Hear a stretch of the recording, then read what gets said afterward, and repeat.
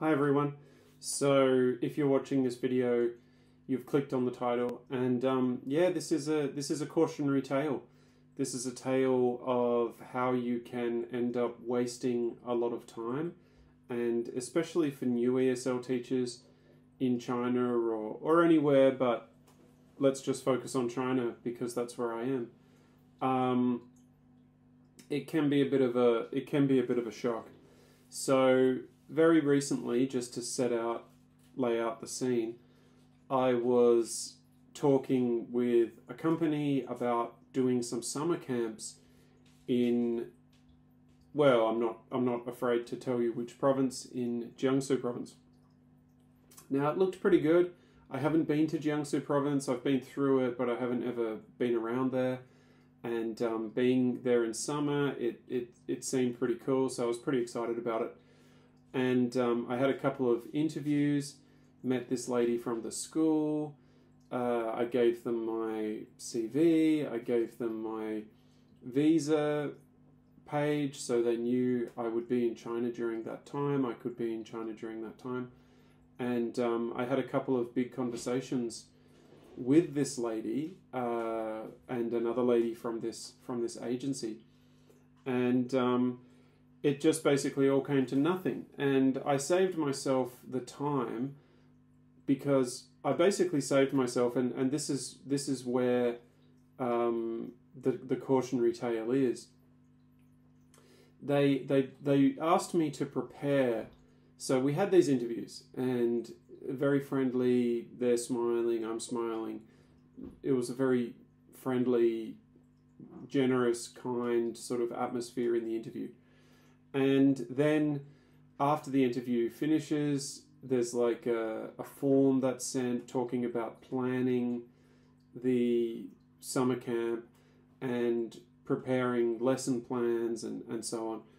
And I sort of just said to this agent, I said, like, I don't want to spend like so much time, like I don't want to spend hours and hours on these lesson plans and then they just give them to another teacher. So can you please ask the school to either pay me a couple of hundred RMB? I think I said, I said 200, because in reality I could have done it in an hour if I worked really fast, and or an hour and a half maybe. And this lady's like, oh, they don't want another interview now. So there were going to be 3 interviews. So as soon as I asked for any sort of payment for doing work, they just didn't want to know me. And the agent then kind of said to me, like, we actually haven't worked with this school before and we think they just want lesson plans. Now, this isn't the first time this has happened to me, and it might have happened to you. So if it's ever happened to you, let me know in the comments.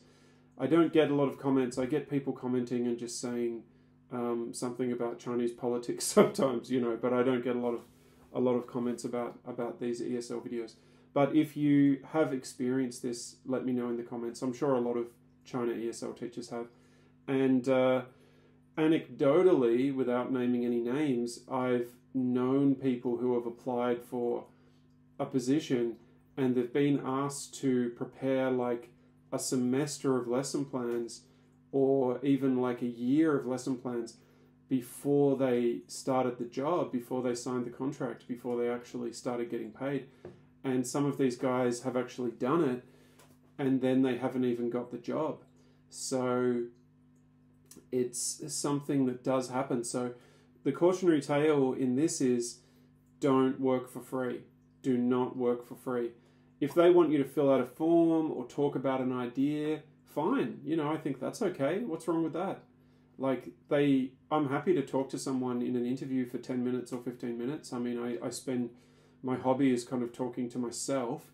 So I'm happy to do that. But when it comes to like doing work, like doing a lot of work, preparing an actual lesson plan, don't do it. Don't do it unless you're getting paid, because you're always running the chance that you're going to put in that time and then you don't get the job. They give it to another teacher. They give it to... And this kind of technique is a common one, unfortunately, in ESL still today. It was more common in the past, I think, but it's still around. And it kind of does surprise you because I guess with the regulatory cleanup of ESL, it's easy to kind of think, well, the operators that are still around have got integrity, or the bad people have been washed out of the system. But the bad operators are fairly tenacious. They're good at hanging on. That's how they survive. So yeah. Quick update on me and my situation for anyone who's interested. I might have a couple of old friends or family members or loyal, dedicated followers who are interested. The university is basically online, so I'm busy preparing lessons for that. Online, this is not the topic of this video, I'm adding it on, but with online classes, it's definitely best to prepare, because those 1 or 2 minute monologues that you can give to use up time in a regular class where you sort of tell a story or something, it just rings really hollow online. And again, if you've experienced that, leave a comment below. But yeah, there's a little bit of a yeah, it's just not the same. So I've been preparing a lot, not too much, like maybe 3-4 hours a week of actual work, and just creating some cool PPTs and movie dialogues and choosing a theme and stuff and running with it. And my lessons last week were about I guess racism in the United States.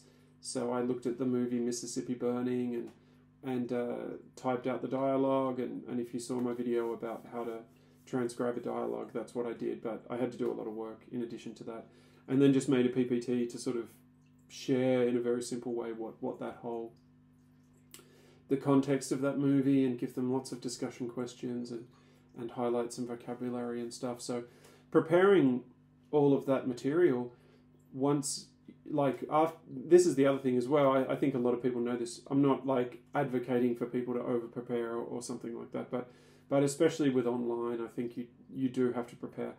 And yeah, now I've got that lesson and I'm excited about the next one.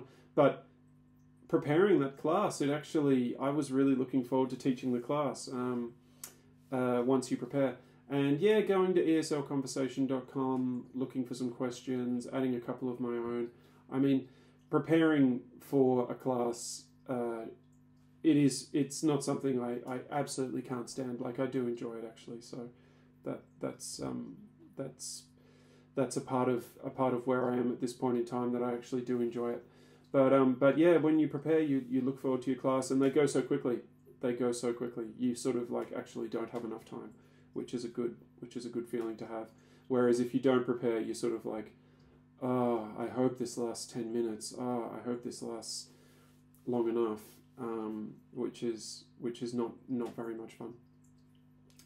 And the other thing I would like to say is that my online classes in just teaching adults online and stuff, that's starting to grow a little bit. So I've now got 3 adult students that I teach online. So that's really cool. I mean, it's good to have the extra income, but I have also got like yeah, I've got a little bit attached to these guys. Like, I look forward to having the classes with them.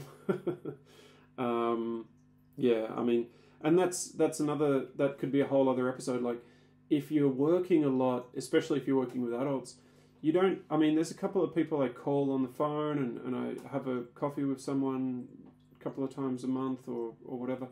I've got my wife with me.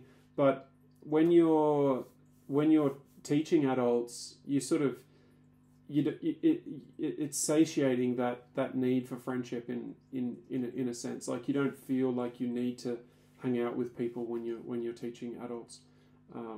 Yeah, but that could be a whole other topic. Anyway, I hope everybody's well, and I will see you in the next one.